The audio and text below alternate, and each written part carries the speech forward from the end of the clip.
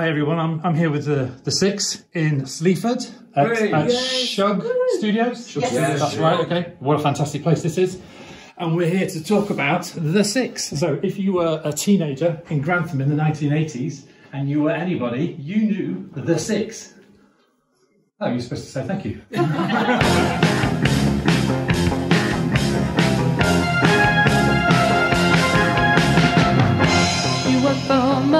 But you get much less. It's a difficult world if you're not the best. The difficult things you can see with ease. The only thing you ever wanted to be. You work for more, but you get much less. It's a difficult world if you're not the best. Don't give up now, cause you could be the greatest thing that's ever been.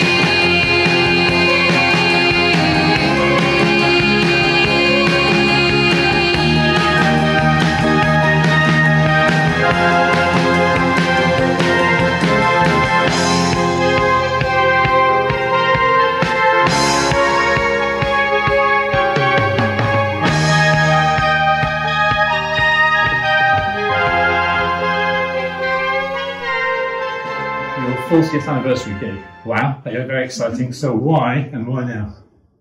Really good question, Chris. I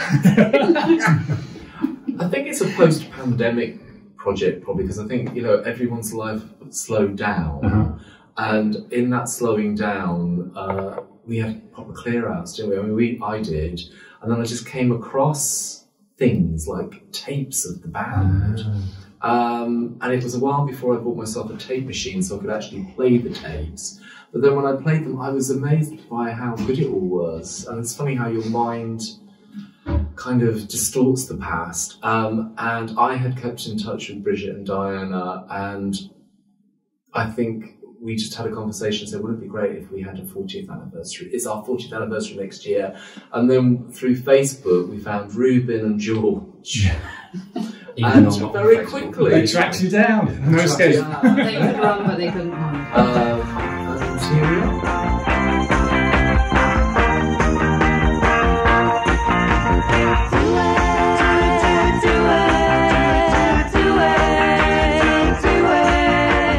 So how did you get together the first time? Bridget, Reuben and I were all at primary school, so we'd known each other since we were 6. Yes, and then obviously... I was a hanger-on.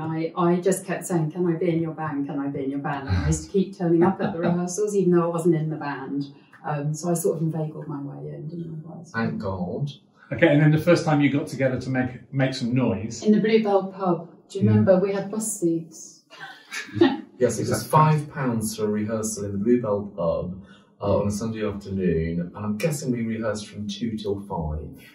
But it all kicked up really when he joined the band, because he was like a proper musician. 2 years old. Right. He'd been around the circuit, you know, big man on the fence, big name on the fence. Yeah. And That guitar George, he knows all the chords, yeah. there you go. It's Dire Straits song Yeah. that started me off, to be fair, that was what it was. And then Nile Rodgers, Bat of Sheep. So that sort of 70s disco That's it, thing was yeah. what I really love. And if I can emulate anything like that, I'm in happy land. Yeah. But I didn't know whether it would fit in with this sort of simple pop stuff. But weirdly enough, it did, Stu, didn't it? That was the thing about us, that I came with the songs, but I didn't come with any arrangements, you know, just bringing chords and words into that room. And then I think all of us brought our personality and our influences onto the songs, and that's what created the Six. Only for better,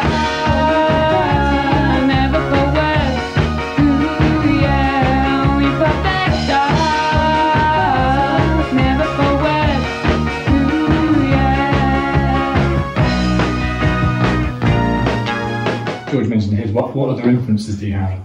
Do you know, it's really interesting because I was heavily influenced by I was heavily influenced by our Big Sisters record collection. So The Jam and Bruce Foxton, who, Of course, yeah. so all those bass lines. But when I listen back, I'm actually shocked how much ska there is.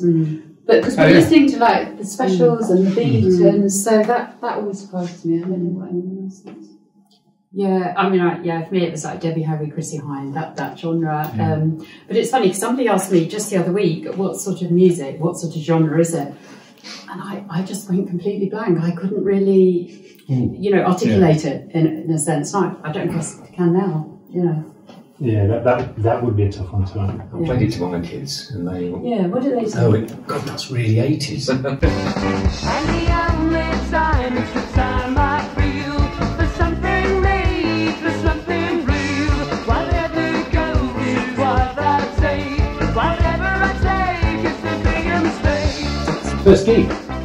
It was at the Phoenix nightclub. Yes. It was in December, and I felt like we'd done it forever. Stormy night. Yes. The best gig you ever played? Because I remember actually, I remember seeing you on TV. I don't think I was involved then, and I remember going to the Rock Garden with you. Yes, that was a great gig. Do I need to get this tea out before each job in a working week? Do I need that guarantee in my name? No. Dingwall's for me when we took the coach down. Oh yeah, That was just because of the people that had played there, the history of the place, and of course. you know, to sort of stand up there and play. It was just, When was that then? Was that? it was fairly late on, wasn't it? I think. 85. I wasn't in the band then. I came to watch. What were the years, the start and finish years then? Because It was really 2 years, 83 to the end of 85, because 86, I was in A Song for Your Love.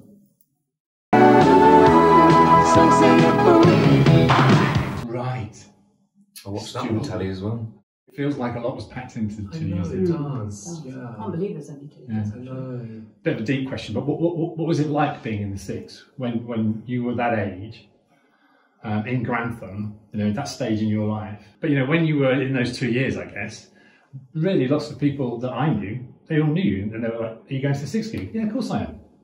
So you know, I'm just wondering what it was like for you. Did you feel famous or not? Or I was working in Juice's on small tools. still be famous. I think, and we were all on full-time jobs, yeah, because didn't we? I think Di and I were working at Morrison's, and Di was working in the record bar. Oh yeah, that was She quite would cool. get people coming in. That's right. To come and, you know. Oh my god, I've forgotten that. Yeah. But it was funny because at one point I think Stuart was working at Morrison's Yeah. as well. I was. So the three of us, like, on checkouts next to each other. Exactly. And it Singing was, 6 songs. yeah. Did that ever happen? No. Taking all the love that I have, is that reasonable? You're leaving me with nothing to hold. For myself, adoring you is all very well. There's a part of me that needs a little time of my own. Can't you see? For me, the 6 was that kind of something that we created ourselves. It was our own Right, yeah. creation. And if you think about Grantham in those days, we didn't have a cinema. There wasn't a lot for young people to do. So actually, we just made our own entertainment. Any other bands that you liked that you remember? Well, definitely the English Dogs. Oh, yes, I mean, they were fantastic. I mean, you know, and they were very successful. They were, weren't they? You know, fantastic. And then there was The System. The system, Remember them? yeah, I like that. Yeah. Yeah. And Grantham had a heritage of Trevelise. But I think also when I read my diaries back, what's really interesting to me is how much purpose you suddenly have, because you just kind of like, I don't know, struggling with all sorts of things, and then suddenly you kind of like, I don't know, looking at PAs or going to practice rooms or putting up and just suddenly felt like a bit of a community. It did. And an outlet for our creativity. There was such a high standard of original music at that time. Yeah. There's quite a few good heavy metal bands as well, wasn't there? Was it Overdrive? Yes, I remember, I got their singles. Yes, Vesuvius. Grantham Boring Records. Oh, brilliant. Okay, right. So then, turning our heads and thoughts forward to the gig then in October. No, it's going to be a room. We sold 100 tickets Great. in like 3 or 4 weeks. And so I think it's going to be a lot of friends, people that we haven't seen for a while. It's going to feel like there's a lot of love in that room. Right. And we're going to ask people for their stories. And Okay. that's what And it's at the Guildhall. It's at the Guildhall. And we played that room in, I want to say, 84 or something. Probably early 84 we actually played that ballroom. So it's going to be interesting to be back there 40 years. I got a shock off the microphone there, and I couldn't see. You were in the back of the van with Contributing all us. sorts of health and safety. Did you, contribute? Did an amp ever fall on your head? I think my strongest memory is the malt shovel. Yes. Yeah. Felt like we were always saying old shop. But yeah, I was just really excited when you kind of reached out to find out that you were doing this, and I thought it was such a good idea. So, and I'm sure there will be a lot of love in the room on the night, actually. So I look forward to it. Brilliant. Cheers. Thank you very Thank much. you. Thank you.